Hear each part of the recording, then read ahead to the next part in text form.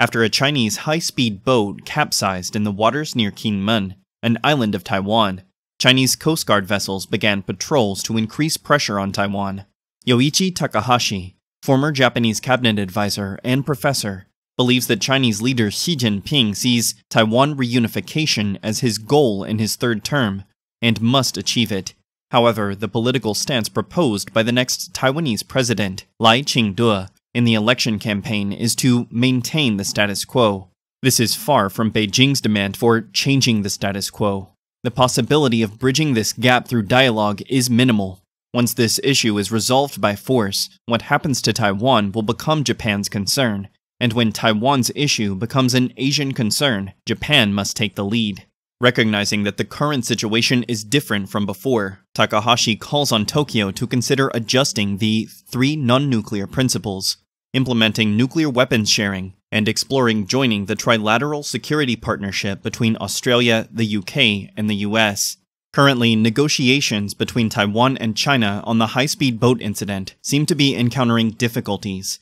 Liberty Times said both sides held their 15th closed-door meeting in Kinmen on March 3rd. The convener of the Internal Affairs Council, Gao Jin-su-mei, insisted on using the term Kinmen boat collision incident in the report.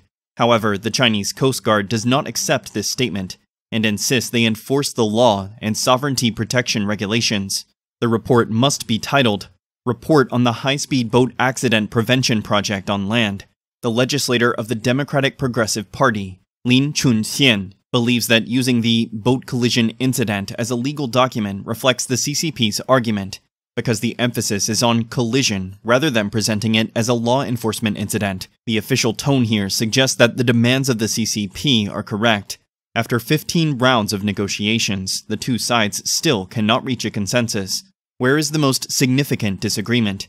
Beijing asserts that Taiwan acknowledges it as a malicious collision, and they intend to completely deny the sovereignty and legitimacy of law enforcement forces patrolling the sea. Once accepted, the following propaganda of the CCP will certainly deny Taiwan's law enforcement power.